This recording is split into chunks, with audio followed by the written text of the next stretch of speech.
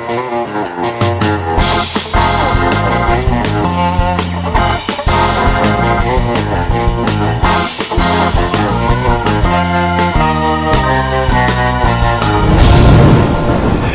everybody, welcome back! Today we're going to talk about a really controversial topic, but not in a controversial way. We're going to talk about politics. What's the Jewish view on politics and government? Well, I can tell you right off the bat, Judaism says, worry about it.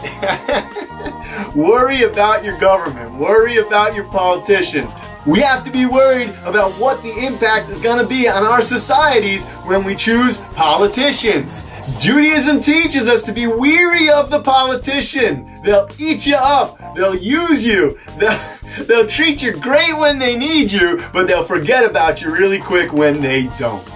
However, Judaism teaches us very clearly we have to pray for our state. We have to pray for the places that we live, that they should be good, they should be just and moral and righteous to the degree that they can be. But bottom line is we want law and order, because otherwise it's chaos. So Judaism is very clear that we pray for the government, we pray for the leaders, that they should be doing the right thing in the right ways for the sake of the people. So, with all that worry on our head, how do we choose who to vote for? Right, a very prominent topic. I know the American elections are coming up. Israel seems to have an election every other month, right? All places around the world. How do we choose? Judaism teaches us an incredible lesson. Heve masunim bedin. Says be deliberate in judgment. Gather the information and think about it. And you know, here I am on social media telling you that all the information is not on social media. You're going to have to read, you're going to have to talk to people you respect, talk to people whose opinions differ from you that you respect. Get the information and be deliberate about it and judge who you're going to vote for based upon a collection of evidence and information. You've just gone by what's being said on the internet. You're going to go here, you're going to go there, you're going to go there, you're going to follow what the tides are, you're going to follow just what your peers are doing. That makes sense. Make a determination, be careful with it, and vote. Vote on the ideas and vote for the people who hold those ideas that you hold are important. It could be the economy. It could be foreign relations. It could be Israel. Let's face it, that's a very important topic. I asked my son the other day, my 9-year-old son, I said, who are you going to vote for? He said, well, is the candidate good for Israel? He said, that's who I'm going to vote for. I said, all right, very good. We know there are myriad issues. Think about them deeply and where you stand and what you think is righteous and just. The Torah should be our guide, but think about what you think. Figure it out, see where the candidates are who you think are going to help affect the most change in those areas to positively affect the entire world. Now, why is the Rabbi Cook's talking about politics? Because today's Americana Day, man! We're making burgers with pickled onions and corn, regular old cookout, a barbecue. Alright everybody, let's make America and food again. Let's make American food again. Calm down, everybody. No politics here. Let's make American food again. Let's go. Let's go back in time a couple of days where I prepared these onions to make pickled onions and peppers. First things first, you need some red onions. Gotta chop them up. I guess I get emotional. They're making me cry. I love it. I love it. It's a crispy, great smell. You got a mound of onions here. Gonna fill up the mason jar as much as I can with those onions. This brine is fairly simple. It's equal parts water, vinegar, and a nice fat pinch of salt. That's all. You know I love adding a fat pinch of salt to my dishes. Okay, most brines get boiled. I didn't have time for it, so I'm just going to give it a good mix, let everything come together, and work from there. I'm sure it'll still be delicious. I'm going to try to combine everything now without making too much of a mess.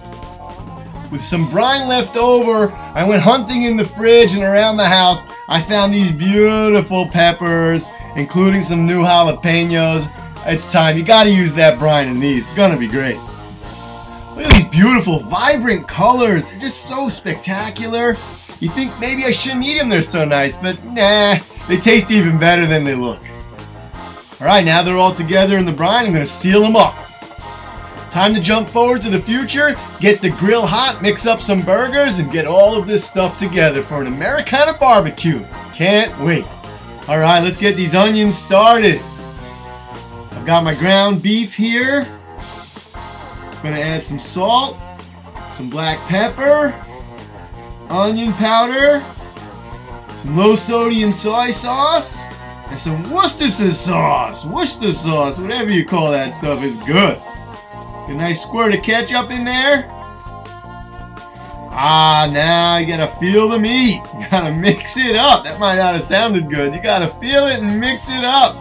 Get in there, don't crush it, just kind of move it around and join all the flavors together. I've also got some minced chicken breast here. Gonna add some vegetables. You can refer to my old video on the chicken slaughter of your dreams. It's the same recipe except for instead of thigh meat, here I'm using breast. Salt and pepper, and some Frank's hot sauce in there, and a little splash of the Worcester sauce. Time to bring that all together and make some nice, delicious patties. By the way, don't cross-contaminate. Change your gloves in between or wash your hands. Just make sure you clean and do everything the right way. Pickled onions, pickled peppers with the jalapenos in there. Oh, that's gonna be delicious. I can't wait to have these on top of these burgers. Fire up the grill, get it hot. Let's get those burgers on there. Flame broiled, just like the old days. And a couple hot dogs too, of course. Toast your buns, side of corn. Put those delicious sauteed onions right on top. This is looking good. Okay, I'm going bunless for the chicken. You see I have them nice coleslaw and good tomatoes right on the side. This is gonna be great. I love sauteed onions and mushrooms too. Have to top this off with those beautiful pickled onions and peppers, especially the jalapeno. Give it a little spice and lots of crunch. I've also got another spatchcock chicken, which you can look a couple weeks ago to get that recipe. I've got a lamb rib on top of the smoker and some amazing smoked steaks. Maybe that'll be a future episode. Delicious stuff. Now that was delicious. I don't care who you vote for, as long as we can eat like this. Folks, it's been great today. Those pickled onions were delicious. They're crispy, juicy. They had that tang to them that you really, really want. The burger itself was just phenomenal. That's what we like in our backyard, Americana barbecue, right? Get out there, vote, get the information you need to make an informed, educated vote, and let's make sure that we've got a great society for us to thrive in. And be careful and make sure to pray that our government should represent us well. Have a great day. See you next time on The Rabbi Cooks. Thanks for joining us. If you like what you see here on The Rabbi Cooks, then please subscribe to the channel and share it with your friends. Share it with your friends. Everybody should know what we're doing here at The Rabbi Cooks. Let's learn something together. Let's eat great food. Let's meet amazing people. Let's do it together. So please share, like, and eat delicious food with amazing people while discussing incredible ideas.